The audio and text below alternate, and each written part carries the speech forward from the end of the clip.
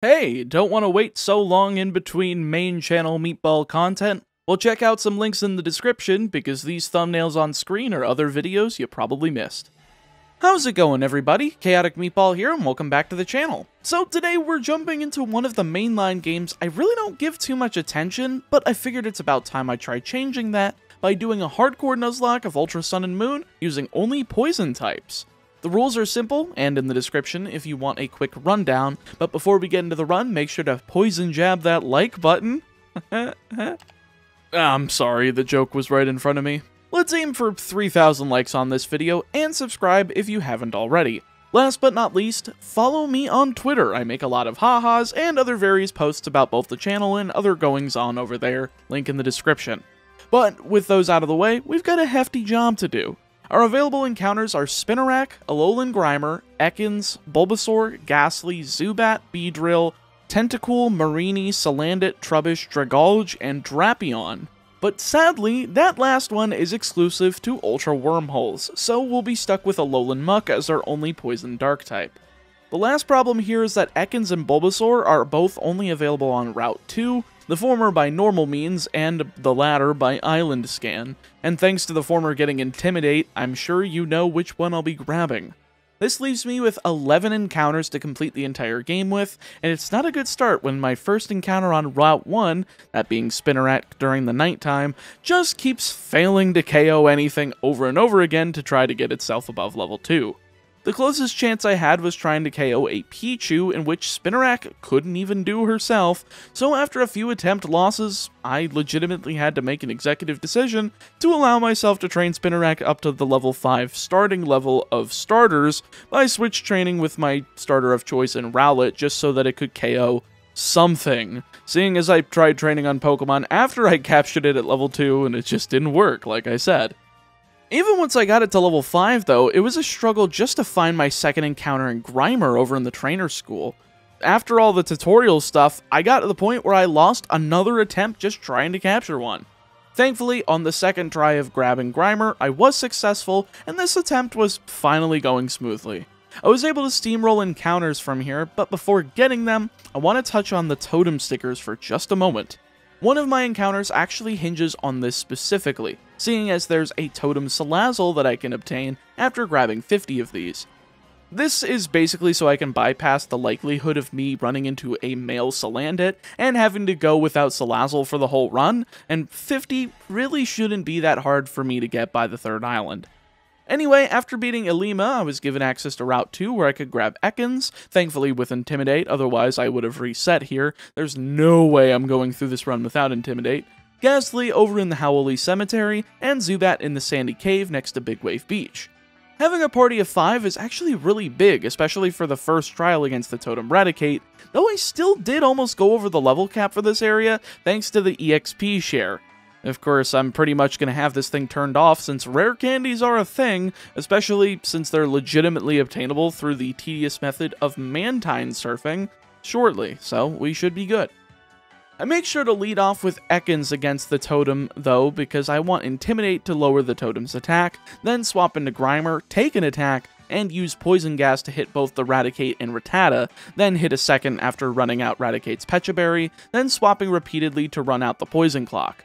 A second Intimidate lowers Raticate down to -2 attack and Rattata down to -1, so I swap into Zubat, who takes less than half, and then I attempt Supersonic on the Totem Raticate, but I missed, so I swapped into Spinarak, also taking less than half, and firing off Infestation for some super effective damage on Raticate, KOing with the additional damage between turns, and leaving just the Rattata to fall into an Infestation next turn.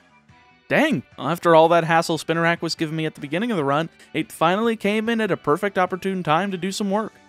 With the Normalium Z obtained though, we're not quite done yet. Route 3 may not have any encounters for me, but it does loop back around on the island, giving me easy access to Iki Town once again and the home of Melee Island's Kahuna Hala. But we can't fight him just yet. We've got to take down Hau in our first actual battle against him, seeing as I didn't have access to any poison types during the last two fights with him. He leads off with a Poplio, so I'm going with Zubat, aiming to just hit Wing Attack over and over again, in which I'm able to 5-shot through his berry, taking a Water Gun and 3 Disarming Voices before grabbing the KO, though the priority Baby Doll Eyes makes Zubat practically useless on the last turn. Though I was already planning on swapping out with Pikachu entering the fray, so I'm able to go into Grimer, use Poison Gas, and hit 2 bites for the KO, but not before getting paralyzed. Not shocking, no pun intended, thanks to Static and Thundershock, but still inconvenient. Last up is Noibat, who uses Supersonic on Grimer and makes him basically immobile, so I swap into Ekans and use Glare to paralyze, eventually KOing with a bite to win the fight. Pretty sound fight for our first rival battle, but straight after is the Kahuna himself. He's a fighting type user, and naturally that means that Ghastly's gonna be perfect. Though the funniest thing here is that the only Pokemon who can hurt Ghastly on his 3-mon team is Crabrawler and Pursuit. So by actively not switching it out and using Nightshade, I can easily sweep his team, though his AI is actually smarter than I give it credit for. He goes into Crabrawler immediately, then I'm forced to use Hypnosis, otherwise Pursuit would have been an insta-KO, eventually landing the second and giving me plenty of time to swap into Zubat and deliver 2 Wing Attacks to KO before he even gets the chance to use a Z-move. With Crabrawler out of the way though, it's only a matter of time, so I bring back in Ghastly, take Maki to Sand Attack attempts, and swap in and out with Ekans for both Intimidate and to get that status off of me, eventually KOing both him and Machop with a few Nightshades apiece to earn me the fight in EMZ and let me head off to Akala Island. Now this island is a bit more involved compared to the last one. Instead of just 1 totem Pokemon, I've got a Tango with 3 of them, but of course we can't get to the first one without a quick rival battle. Beforehand though, as I mentioned before, Mantine Surfing is available now that I'm able to go in between islands. This gives me access to infinite battle points, or beach points, or whatever you want to call them, and therefore easy access to EV items to reduce grinding, nearly infinite berry juice for a generically powerful held item, recovering 20 HP once taken below half, ethers to use between battles at any time and during trials, PP ups to maximize power points of moves with low points for those drawn out battles, which happens a lot thanks to the naturally slow playing poison type, rare candies so that the EXP share can be permanently turned off for this run because screw overleveling, infinite money generation because of those vitamins earlier specified, and of course, move tutors. Yeah, we're given a lot because of this stuff. I'm able to access neat moves like Fire Punch for Grimer or Bounce for Spinarak, as well as a few other neat things that should likely come up soon. Passing through Heihei City and Route 4 gets me to Peniola Town, the home of said rival fight. Hao's leading with a Brionne now, which is pretty cool, but it's still not very threatening with my whole team resisting the Fairy type. I lead with Ekans as to resist said Fairy typing and to use Intimidate for his only water move in Aqua Jet, using Glare to paralyze and taking 5 points of damage off of Disarming Voice, then swapping to Ghastly to resist and use Giga Drain for massive damage, taking a second Disarming Voice, but healing that damage off with a second Giga Drain to KO and lead into Noibat. Sure, this guy has Bite, but even a critical here only does half, so I stay in to try to put him to sleep with Hypnosis for an easy switch, but it's rather pointless. I may as well just go into Grimer and KO with a single Bite, leading to Pikachu who falls to a single Poison Fang, then manages to get the poison for the last bit of damage, leaving just Eevee. I swap back into Ghastly since he's got nothing for me, and Baby Doll Eyes isn't affecting a special attacker, Giga Draining twice for the KO and the win. Now, the fact that I'm given Giga Drain this early, thanks to move tutors, is quite crazy. It's such a nice coverage move on Ghastly, who already has over a base 100 special attack, and our next encounter to fill out the team before facing off against Totem Araquanid also gets it in Beedrill. This is an island scan Pokemon available on Route 5 only on Fridays, but he should come in handy being a fully evolved Pokemon this early on and all. Before I can get to him though, I've got to face off against Gladion at the entrance of Route 5, and while he's all bad and brooding, he's a pretty easy boss to take down. Zorua falls to Bug Bite from Spinarak, allowing me to swap in for Ekans against his Zubat, paralyzing with Glare, lowering his defense with Screech, and then using a few bites to take him out with the longevity provided by the Berry Juice, leaving just Type Null. This is also a pretty easy one to take out as well, as Glare paralyzes him and gives me the out to swap into Grimer, using several Poison Fangs and our bulky defenses as well as another Berry Juice to stay healthy enough to solo Type Null, KOing and winning the last important battle before Araquanid. My strategy for said Araquanid, though, was very similar to how I took out the Totem Raticate, starting off Ekans and de-incentivizing Leech Life thanks to Intimidate, causing Bubble to be the main attack of choice as I swapped into Grimer, took it, then delivered a Poison Gas to both it and the Desistant Dewpider before swapping out. Of course, Berry Juice was needed on all 6 of my Pokemon in order to survive here, not to mention a sacrifice of Spinarak. I needed to get some extra damage on Araquanid since it would be left with a sliver thanks to Poison, and with that priority that Shadow Sneak provides, I'm able to get that extra damage, losing Spinarak but allowing for Zubat to come in, and of course, miss the range with Wing Attack. But thanks to Poison taking Araquanid out, I could stay in on 9 HP and KO Dewpider with Wing Attack to win the battle. No, I'm not too saddened by the loss of our official starter, seeing as Ariados was never going to be doing too much for me in the grand scheme of things, especially with Beedrill taking the mantle for the better Bug Poison type. With the trial done though, I'm given access to capturing wild Pokemon in the Totem's Lair, meaning I can bust out that Lapras Ride Pager I was just given in order to capture myself a Tentacool, as well as a Mareanie over in the Melee Sea by SOS Battles with Corsola. These are available just in time for the next trial, since it's a Fire-type one as well. Though I suppose it's even better still since the Totem Marowak is part Ghost-type, a type that Poison also resists quite well, so it's a good combo. Beforehand though, I've got to take out the Battle Royale portion of the game, but you remember Mantine surfing from a few minutes ago, right? Yeah, the BP earned there is usable here as well, meaning I can grab myself 6 sets of leftovers for when Berry Juice becomes a useless item, which is fast approaching with how high of a level my Pokemon are going to become soon. I'd say give it until the end of Akala, beginning of Ula Ula Island until these become the staple going forward. With the level cap at 22 though, I'm able to evolve both Zubat and Ekans into Golbat and Arbok before the trial, giving me plenty of advantage over the Totem Marowak, especially when the latter of those keeps Intimidate as her ability and gets Crunch upon evolution. I lead with Arbok against Marowak, who uses Detect the first turn as I use Glare, to allow for Salazzle to come down onto the field to make it a 2-on-1 pretty quickly. But I'm able to use a second one to hit Marowak before Torment and Flame Burst come down, doing a bit too much damage to Arbok as I would have liked, so I swap into Grimer for some additional walling ability, then into Mareanie for that water typing, eventually holding Marowak down long enough to swap into Tentacool, trying to KO but getting walled by Detect Torment combo. Stupid Poison type trying to stall, I'm the only one that's allowed to do that. Eventually I get pissed off enough to swap into Golbat and use Confuse Ray on Salazzle, expecting Detect, then use Bite on Marowak to finally KO it, but that leaves Golbat vulnerable to a Flame Burst that takes him down to 6 HP. So I swap back into Tentacool, finally finishing the stupid lizard off with a Water Pulse to win. You can tell when that switch in my head goes off during these fights and I get pissed off, because I just start clicking buttons to try to end it as fast as possible since I'm both agitated and bored at the same time. But thankfully, we didn't lose any Pokemon to Marowak or Salazzle, and that's all I can ask for.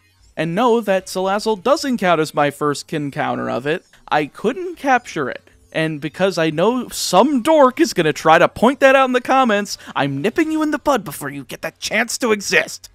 Anyway, with the Fiery MZ in hand, I'm able to head up exactly 1 tunnel in 1 route to get to the Lush Jungle, the home of the last regular trial of Akala Island, and that's against the Totem Lurantis. And you know whose level cap increased by exactly 2 and gave me access to Crobat because of it? Well, obviously me, but that's just my way of telling you I cross-poisoned the out of Lurantis and the assistant Comfey. As much as that little bugger wanted to keep Lurantis healthy, 5 power points of synthesis and the help that Comfey was providing with floral healing were never gonna keep Lurantis alive for long, just delaying the inevitable when there's no moves that Crobat doesn't resist on these movesets, so why bother resisting? With those trials done though, all that's left is our grand trial against Olivia, and oddly enough, I think this is gonna be rather difficult. She's a rock type user, which could be bad if there was a lot of rock types on her team that were also part ground, say Graveler, Onyx, stuff that's hybrids with Sturdy, but she doesn't. Instead, she uses the Gen 3 fossils and Lycanroc as her ace, but I've got a bunch of flimsy mons like Tentacool and Beedrill that don't really stand up to physical attackers or rock type moves respectively, so I'm gonna have to play this very carefully to make sure I don't lose anybody. She leads with Anorith as I go with Tentacool, setting up Toxic Spikes as Smackdown almost KOs. Yeah, I told you this stupid thing was brittle as all get out. Probably should have set up 3 barriers alternating with Protects first so that I could have survived, since I have now equipped all 6 of my Pokemon with leftovers, though any crit would have done me in at that point, and I wasn't exactly willing to risk that. I swap into Grimer here in order to put this guy down with Poison Fang, getting the poison with Poison Touch, but man, that Anorith just does some good damage with Bug Bite, so I swap into Crobat expecting said Bug Bite, which I do get, then using Protect and Steel Wing in order to take him down and get Lillipup second. Now she's got Ancient Power, but I think I can hold her down enough with Confuse Ray and Steel Wing, taking less from Ancient Power as I use Protect, but of course Lillipup gets out of confusion almost immediately, so I'm just hopping straight over to Steel Wing, thankfully using 2 in a row expecting the Super Potion, then using Protect and one last one to KO and leave just Lycanroc. Now, I'm 1000% sure she's just gonna go for the Continental Crush Z move here, so I swap into Arbok for the Intimidate drop and the best likelihood I have in KOing this guy. And my good old Tsuchinoko was dangerously close to getting KO'd here. Yu-Gi-Oh! Players will get that one. Anyway, I'm able to use Protect to get some more poison damage, then swap into Marini to take a Rock Tomb for less than 20 damage after leftovers, then use Protect for more poison damage and more healing from leftovers, taking a Bite that flinches unfortunately, but then getting another Protect for poison damage doing its thing. Thankfully, just enough damage from that poison for Water Pulse to land the second go around, and allow that last bit of damage to KO and win me the fight. Yeah, that was a bit of a disaster. I really don't have a great way of taking care of rock types yet, though once Marini evolves and becomes a hulking beast of a tank, seriously, this thing has insane defenses, and Tentacool also gets that evolution shortly, I'm sure I'll be in a great position. Not like it'll matter with the next totem Pokemon being Togedemaru, but we'll have to get to Ula Ula Island to fight that problem first, with a little bit of a reprieve thanks to the Aether Paradise, but not much of one since, oh god, tentacle hentai monster that I can't use despite it being poison type. Well then, now that we're on Ula Ula Island, it's time to take on yet another rival fight. Nothing too much to worry about here, since he leads Brionne, simply Protect on the first turn in case he decides to use a Z-move, then go for Venoshock, but of course he actually uses the Z-move on turn 2. I'm not lying, these games read inputs and it's true. I've had comments that say that, oh, you're misleading your viewers by saying that the AI reads inputs, but they do! You see that bullshit! You see that f***ing stupid Hydro Vortex! A few more turns of alternating Protect and Venoshock eventually takes out Brionne with my newly evolved Tentacruel having 2/3 of its HP remaining, but that Alolan Raichu doesn't really care how much HP remains, so I swap into Grimer, take a Psychic thanks to immunity, then use Knockoff for the one-shot KO as Flareon comes in third. It does rather massive damage with Fire Fang, though I managed to poison him with Poison Fang, using Protect to let that damage add up before swapping back into Tentacruel for the resistance, using Protect and allowing for Flareon to go down, leading to Tauros. I figured that Intimidate would be my best bet here in nullifying this thing, and the damage it causes, so I swap into Arbok, then into Marini to use Toxic, and just wait. Yeah, the bad thing about poison types is that these sorts of battles end up having a lot of waiting, especially when the AI is dumb and has no idea he can switch Pokemon. I just swap over to Arbok again, use Crunch and take a Horn Attack, then Tauros falls to Toxic damage, leaving just Noibat to fall to 2 Crunches for the KO and the win, with some alternating Protect shenanigans to be safe. I'm just gonna say that Leftovers being this accessible in this game just makes Protect a way better move than it has any right to be. With them out of the way, though, I'm able to head into the Mali Garden, talk to Professor Kukui, and get him over to the next area of progression, but I've got to grab a new encounter before leaving. Up in Mali's Outer Cape, I can grab myself a Trubbish. Now, I'm not sure if Garbodor will be a quality pure poison type, seeing as Arbok is filling that role quite nicely with that Intimidate ability, but we'll have to see later as I move to the top of Mount Hokulani for my trial against Sophocles and the Totem Togedemaru. Oddly enough, this one's very simple due to Togedemaru and the partner Skarmory being both steel types, seeing as now I have access to 50 totem stickers, and after collecting all 50 among the 3 available islands so far, I go to Hey Hey Beach, talk to Professor Oak's Alolan form, and get the Totem Salazzle. Now this Salazzle doesn't actually get any benefits in terms of stats or power from being a totem Pokemon, it's just convenient that now I have access to a fire type before said steel types. Now Salazzle just has to set up a nasty plot and KO easily from there with Flame Burst, despite it looking a little wonky since Togedemaru having Spiky Shield, a Grass-type Protect that does damage if I do a physical attack into it, and Zing Zap, a Electric-type move that can flinch. But since Skarmory has nothing to damage Salazzle with outside of a heavily resistant Steel Wing, it does not matter. Also, fun little synergy that occurs here is since Flame Burst does residual damage to ally Pokemon in double battles like this, I can break Skarmory sturdy, and next turn, KO it after taking out Togedemaru. Very neat. Well, with the Electrium Z in hand, I've got another trip to Mally Garden to make, seeing as Guzma has finally revealed himself as the boss of Team Skull and I gotta go punch his bugs in the face a few times to proceed. He's actually hilariously easy though. Thanks to Tentacruel with Protect being able to block a potential first impression, as well as Barrier, I can set up 2+6 defense for his physical Golisopod, all while burning his power points for Sucker Punch, then just attacking with Poison Jab until depleting Golisopod to below half, when Emergency Exit leads to Masquerain coming in. Of course, this guy's special base, so Barrier doesn't do anything against him, but it doesn't exactly matter when I can just alternate an attack with Protect to take him out, even through a critical Air Cutter that brings Tentacruel to red HP. A few Bubble Beams manages to grab that KO, leading back into Golisopod, who falls in a few turns to Poison Jab and the Poison status, winning me the first of 3 battles with him throughout the story. After a quick run-through of routes 12 and 13, I'm able to make it into Tapu Village and talk to Acerola over in the Aether House to get her trial started straight away, since, oh boy, I'm starting to get exhausted of Alola already. Too much talking, not enough battles to worry about. Then again, that might just be a byproduct of the Poison type doing the job of stall until the opponent dies way too well.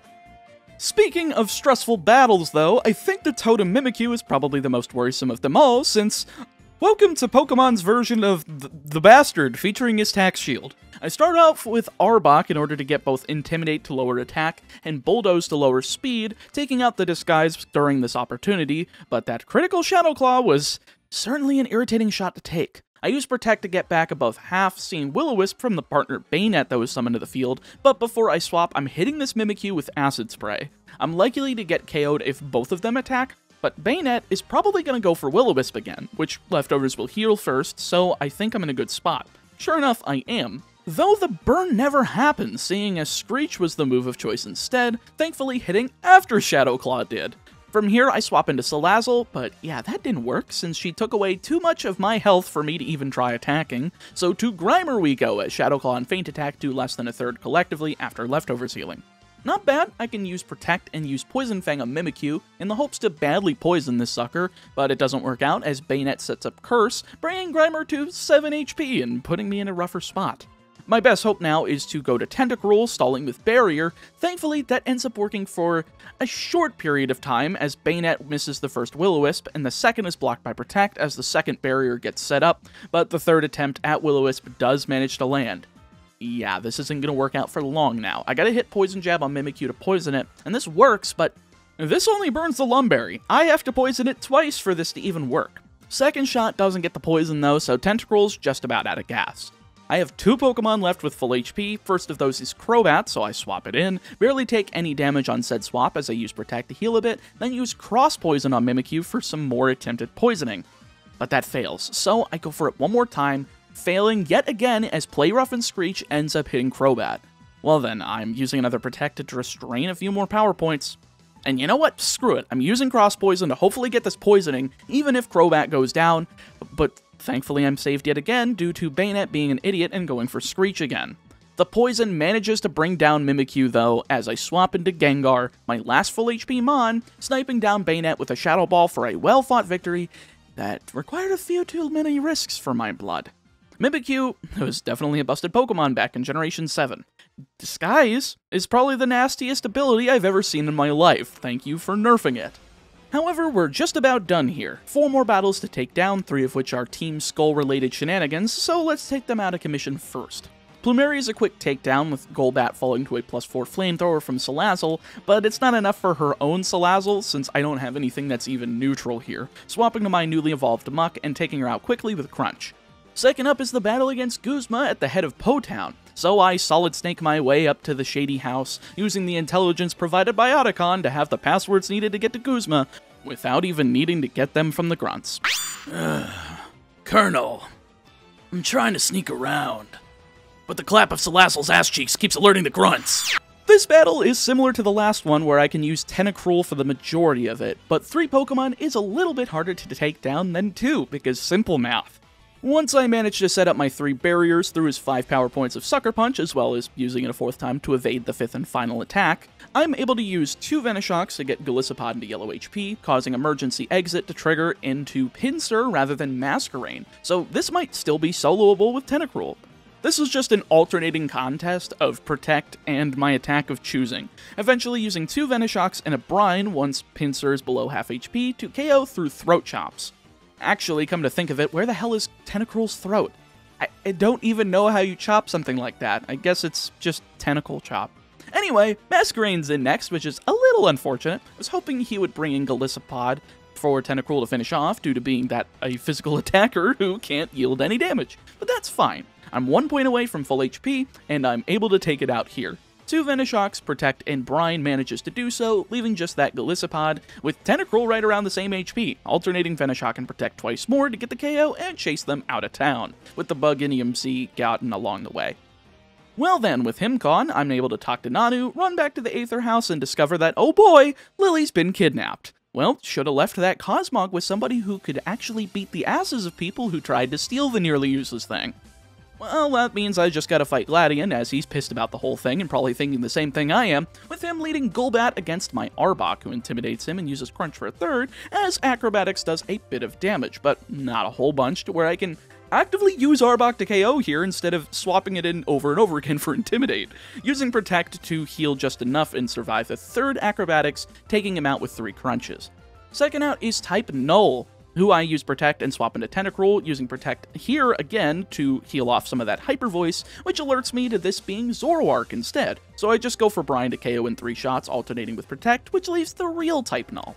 This thing is a bastard, and with how powerful Crush Claw is, I need to set up barriers, dodging the first Crush Claw but taking some decent damage from the second, alternating Protect and Brine until a few defense drops causes me to set up another barrier, but these are getting to be too much. I gotta swap over to Muck. Of course, Crush Claw does slightly less than half but gets the defense drop again, so I gotta protect my way out of this, and I don't even think that Muck will be able to survive a second one if it's a high roll, and I don't want to risk that, so I swap into Crobat, taking a resisted Pursuit in the process, which might be the best thing that could have happened to Crobat, since now it doesn't have to take a Crush Claw.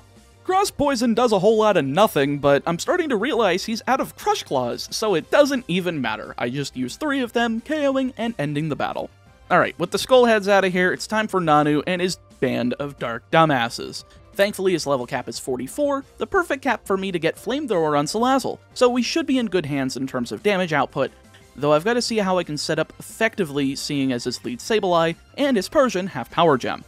I think my best hope is to just PowerPoint stall him out of the game, but Shadow Ball with his lead Sableye does a bit of damage, so Tentacruel's out pretty quick as I swap into Muck to start draining Power Gem, but Nanu is the first intelligent trainer in the game, swapping into Krokorok after I go into Muck in order to use Earthquake.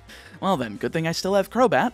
Although it's quite frustrating to see him go for Swagger on the turn that I expect Earthquake, I swap back into Muck to take a Crunch, protect against an Earthquake, then swap into Crobat expecting Earthquake this time, in which he uses Swagger again. What the f***, dude? Why are you reading my inputs? I just have to drain Earthquake here or I lose, so you are making this task harder than it should be. Thankfully, on the third switch-in of Crobat, he finally goes for Earthquake, but I have the glorious idea of just knocking out the bastard with Aerial Ace, leading to Sableye at half HP once more, whom I swap into Muck and take a Power Gem, Protect, and Gunk Shot to nearly KO as Power Gem hits again. Well, this is either a full restore or another Power Gem, so I predict the latter and go for Protect to get some more healing, and yeah, he has 0 healing items, so I take him down next turn with Crunch. Alrighty. All that's left is Persian, and I've just got to make it through this Z move, and from there we should be in the clear, and Protect here does give me the best shot, but instead it chooses to not attack with the Dark and EMZ. So I just go for Gunk Shot next turn, getting the poison on Persian and forcing him into a full heal. I guess he has those, but not actually healing items, using Venom Drench to try to lower his attacking stats that turn, but failing because the item has priority. Well then, I guess just Protect a few times more and Poison should do it, no Z-move protection required. And that's 3 out of 4 Grand Trials. Unfortunately, I don't get to go to Pawnee Island just yet though. I've got to take care of more story bastards that are blocking my progression. Faba of the Aether Foundation holds no struggle here despite fighting me twice, so honestly, all I gotta worry about is the last fight against Guzma and the one against Lusamine in here. Guzma is once again not at all bad because of Tentacruel being the perfect wall against Golisopod. Protect, barrier, barrier, barrier, useless barrier to drain that last power point of Sucker Punch, Venoshock, protect, brine, protect, and a critical Venoshock, which actually is pretty good timing since this gets Golisopod into the red, triggering emergency exit as fast as possible with the most damage, and the horrible looking bug is finally gone, leading to Vikavolt. Well then, this is not exactly the new addition to the team that Tentacruel would be good at fighting against, so I swap into Muck, taking Thunderbolt for less than half, protecting, and then using Gunk Shot, allowing me to repeat that process in order to grab the KO, leading to Pinsir third. Makes sense that he's going for this here, seeing as he has the most neutral attacks for Muck here since it's part Dark type, but that's where his downfall lies. See, those which are neutral on Muck are resisted by the rest of my team, namely Arbok, who's able to intimidate spam so hard, allowing for me to set up a grand total of 3 Intimidates before finally sweeping back into Tentacruel and setting up barriers again, just starting to wail on him afterwards. Unfortunately, the only backfire of this plan isn't really a backfire, it's just an oversight, and that's Storm Throw. See, this move always crits and gets through both barrier and the attack drops from Intimidate, but he's dumb and doesn't always go for it, so I can still cheese him with Tentacruel, getting up to full HP by the time Masquerain comes out. And you know this story from here. Except the story is different. No longer is it Air Cutter, rather it's Air Slash, managing to flinch Tentacruel twice in a row, so I can't actually finish off Masquerain from here. I think the best course of action is to swap into Muck, protect, then swap into Crobat since now I'm baiting Bug Buzz, and then protect for the HP gain and Aerial Ace for the KO. Perfect. Last out is the red HP Golisopod, but I'm not risking first impression, so I protect, then KO with Aerial Ace for the win. Like I said earlier in the video, Poison types are really good at slowly wearing down the opponent, but sometimes that leads to really boring fights. With him done and the recon squad done and away with as well, it's time for Lusamine and her band of numbnuts. I pushed my Pokemon as close to the level cap as I could conceivably get away with, bringing them all up to at least level 47 before this fight begins, and that was a really good choice, seeing as Lusamine's team is actually solid due to not being a band of Monotype goons. Then again, I'm using Monotype goons and kicking her ass, so she should probably do them a whole Monotype thing. Anyway, she leads with Clefable as I go with Muck, and probably for the best since she's got Psychic on this, but that Moonblast still does massive damage despite being neutral, though Gunk Shot gets the one-shot here, leading to Milotic. Now this gal has Hydro Pump, and that's a pretty strong move, so I go into Tentacruel expecting it, but get Dragon Pulse instead. Huh. This then just becomes a war of attrition of me just alternating Venoshock and Protect in order to recover and beat back her attempts at damaging me with Icy Wind, Hydro Pump, and Dragon Pulse, and eventually working out relatively well. I even attempt to set up barriers in the effort to have some protection for some later Mons, though that was a little dependent on her missing with Hydro Pump more than she did. Oh well, I can just swap into Muck once those are done for, protecting and finishing off Milotic with a Gunk Shot. 2 down, 3 to go as Beware comes in, and yeah, this is what I wanted Barrier for. This fucker is strong, like ridiculously strong in the physical department, so I'm going to try to use Arbok to lower his attack, though even at -1, Takedown still does over half to Arbok, meaning that strategy is not going to work very well. I swap into Crobat in the hopes that she's going for a fighting move, which that does end up happening thanks to Drain Punch, but Fly, even at this HP, isn't able to grab the KO, barely missing it. Oddly enough, though, she doesn't go for Zen Headbutt on the come-down turn, though, meaning I take a takedown for over half to spare, KOing with Cross Poison after some Protect and Recovery, leading to Lopunny.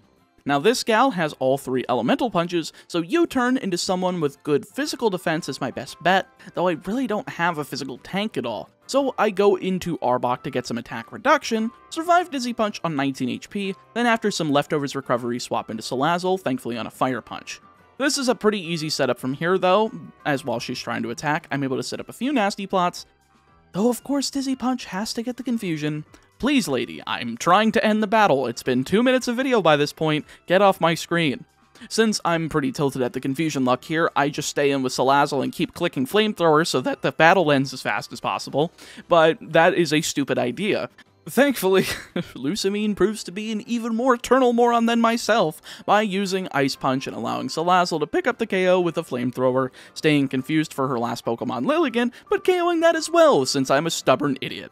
Throwing for content, but instead just winning fast, that's what we live for, baby! Alright, finally, one more island to go, and there's not much here for me. That's probably because there's more Aether and Necrozma stupidity to deal with, but we're just gonna forget about that for now. For now, we have to do a few small things, namely getting the Moon Flute from Executor Island, so that we can call upon Lunala to stop Lusamine from going absolutely insane, though we've got a Totem Kommo-o to take down first. I'm leading Gengar here, since I don't want to finish this as fast as possible, and I know I can survive a non-crit Dragon Claw and nail a massive Psychic. But that Psychic actually does a ton less than I expected, not even half, so I swapped to Arbok as Scizor gets called in, and you know what that means? Intimidate spam, send it Arbok, intimidate spam. Actually, it's not as much as you'd think, seeing as Crobat can easily plow through Kommo-o after Intimidate with Fly, as Scizor just keeps using Bullet Punch, doing light damage and allowing for me to get through Kommo-o with 2 flies, leaving just Scizor. I recovered just enough to U-turn out of here after a Bullet Punch, going into Salazzle and KOing with a quad-effective Flamethrower for the quick win.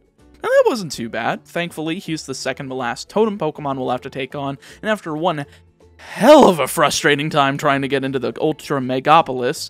Seriously, I absolutely hate using an emulator for this portion of the game, seeing as the gyro controls are just not that well mapped for something like a mouse.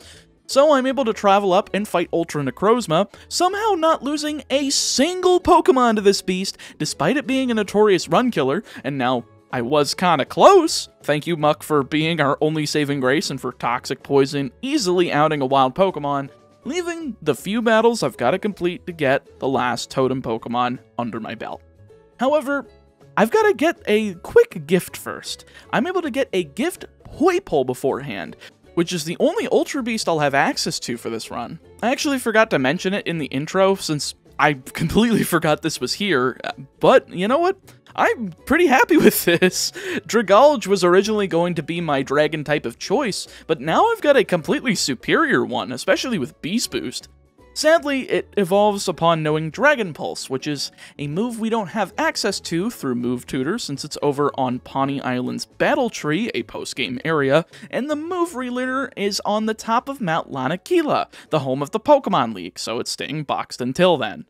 Anyway, I'd love to talk about these fights before the final totem. All of them are rather challenging. Mina, Ilima, Lana, Kiawe, all of them have a little bit of challenge to them, but nothing is crazy here, and neither is the Totem Rabombi. After all, it's just this game's 2-stage bug type, akin to a Combi Vespiquen or a Karrablast Escavalier.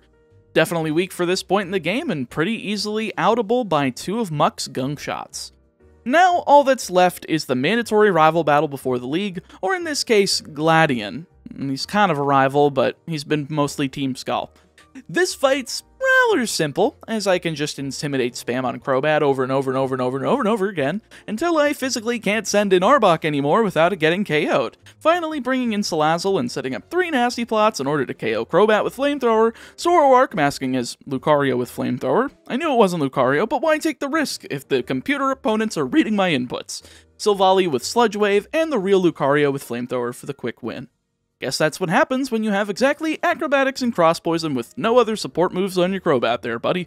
Try filling up all your move slots next time, and maybe you wouldn't suck so much dick. Speaking of dick, with the edging to the top of level 57 complete, it's time for the Elite Four, and hopefully the champion, assuming we make it that far. Of course, complete with preparations like PowerPoint ups from the totally legitimate Mantine surfing I've been doing, and TMs from every part of the region I can get my hands on. Except for stuff like Dark Pulse and Surf. I really wanted those moves, but they're locked behind the post-game. So was Waterfall, which I was originally going to put on Tentacruel, but because I can't, I'm leaving it behind. Do you think I'm gonna make it through, or am I gonna choke at the very end? Leave your predictions in the comments, and then in the meantime, I'm gonna kick so much ass fast enough to where you won't be able to finish said predictions by the time I've won. First up, I've chosen Kahili, the Flying-type user, leading Naganadel against her Braviary, using Charm as she goes for Scary Face, then swapping into Arbok upon Brave Bird's use, taking less than half, with Leftovers recovery bringing me back over 2/3. I try setting up Coil here in order to try a potential Poison Jab sweep with Arbok, but Air Slash just seems to be cutting me off from that.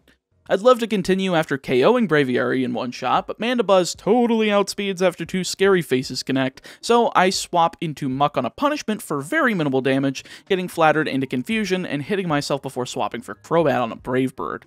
Leftovers recovery gets me a little bit back as U-turn does around a quarter, with Flatter being used on my newly swapped Muck again, so I just repeat that process of going back into Crobat, using U-turn, and being flattered by Mandibuzz before finally hitting a gunk shot for the KO through Confusion, leading to Hawlucha. Of course, he's gonna go for that Flying Press here due to the partial Dark typing, so I swap into Gengar. Thanks to immunity, I'm able to take it scot-free, then swap back into Muck due to Throat Chop, a Dark-type move that would be super effective, but resisted by Muck. From here, I can just PowerPoint stall him out of the game until Dual Chop and Poison Jab become his only available moves, though I do lose track of how much is left. Not that it matters, because I finally bring in Salazzle, get off 2 nasty plots before sweeping it with Flamethrower, KOing Hawlucha, Toucannon, and Oricorio, the latter with Sludge Wave since it was the Fire-type variant, giving me my first win. Also, in case you think turning on the experience share at this point in the game is pretty cheap, the champion title defense against Hau has a Primarina at level 60, so I don't feel bad about my Pokemon getting to that level beforehand. Next up, I'm choosing Acerola for my second fight, seeing as I have a little bit of a level advantage now, perfect for Naganadel to alternate 3 Charms and Protects on Bayonet to lower his attack to -6, setting up 3 nasty plots afterwards, alternating with Protect once again, eventually finishing off the chain with Dragon Pulse. Yeah, now this fight's pretty trivial, as Dragon Pulse one-shots Bayonet. Frostlass, who oddly enough doesn't always go for Ice Shard here, only using it on my Protect turn, which is appreciated, Palisand, Dhelmise, and Drifblim. Thank you for not using Mimikyu. I would have had to use Salazzle for this sweep instead. Third up is Olivia, the last of the physical attack users, so I'm leading with Naganadel again to use 3 Charms, and sweep with Nasty Plot and Dragon Pulse. But after taking out her lead Armaldo, Probopass comes in, and that plan is pretty much null and void thanks to Thunderwave. Even at +6, I'm only doing half with Dragon Pulse. That's how sky-high of defenses Probopass has, so this ends up being a stall fest with me trying to use Muck and Fire Punch to do damage, but of course a full restore resets my progress. From here I try swapping into Crobat and getting that immunity from Earth Power, then using U-turn on a non-Earth Power turn to go back into Muck to bait it again, but I'm still not doing enough damage here. This gets Muck to the point where he's at low HP and paralyzed, basically unusable for the rest of the fight. So I swap into Crobat once again to use Protect, letting the Sandstorm subside and U-turn for minimal damage to bring back in Naganadel to take the attempted Thunder Wave, being essentially negated thanks to it already being paralyzed, then seeing Sandstorm set up on the swap-in turn, then do the same thing 2 more times to prevent Crobat from being paralyzed, KOing with U-turn and going into Salazzle, which baits her Gigalith.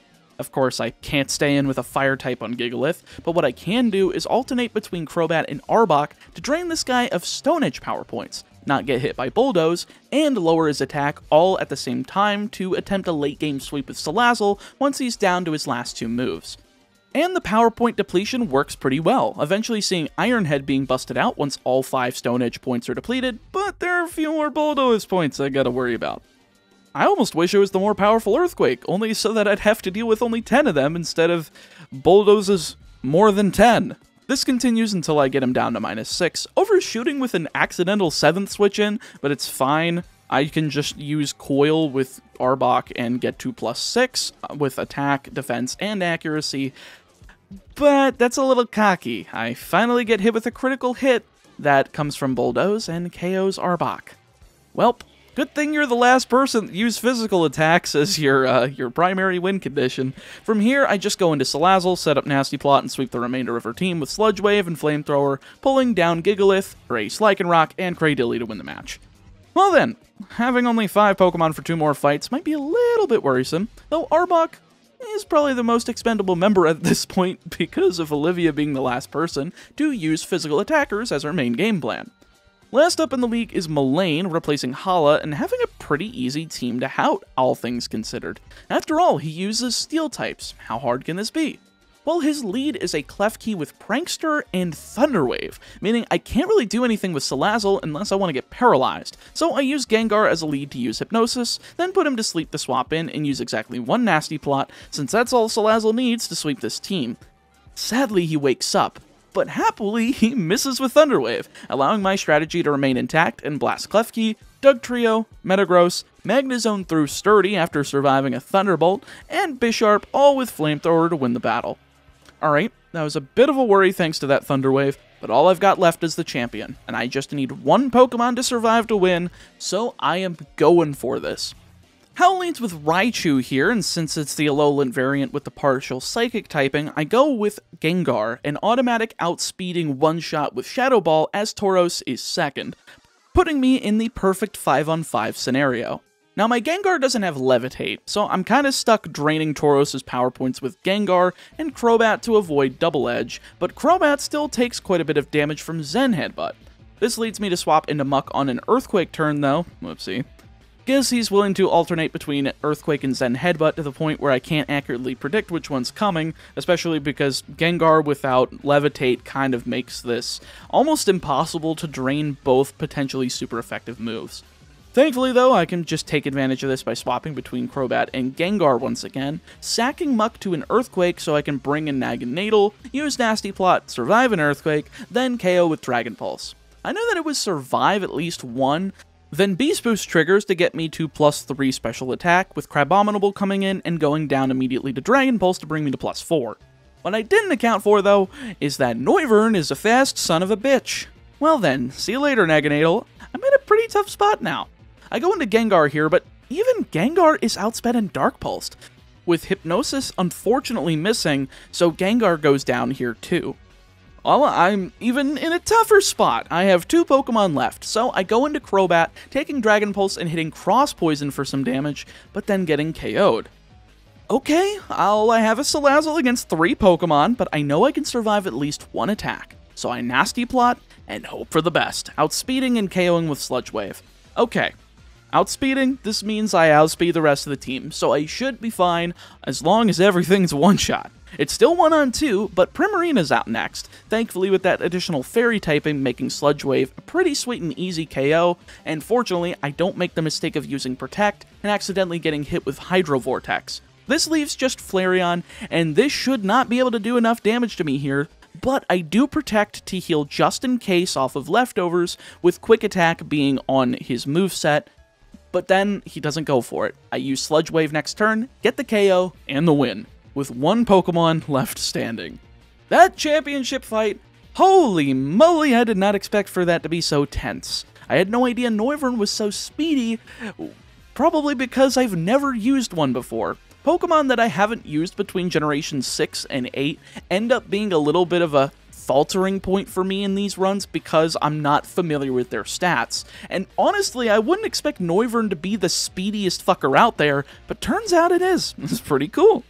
I'm glad I clutched it out at the end with Salazzle though. It's probably the best ending I could have asked for.